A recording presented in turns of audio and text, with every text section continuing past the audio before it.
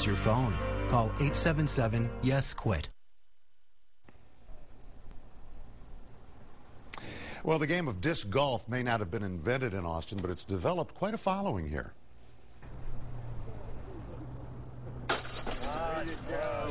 Nice throw. You may not even realize it, but Central Texas is something of a mecca for this laid-back game. It's half competition and half a walk in the park. Today capped off the world's biggest disc golf weekend, an event that started here in Austin 20 years ago and has spread to Europe, Japan, and Australia.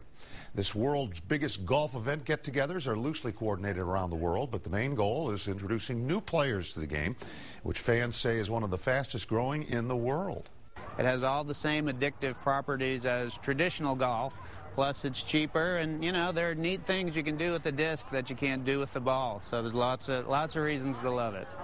John Houck designed the course at Zilker Park, one of 80 tracks he has mapped out on the way to his Disc Golf Hall of Fame.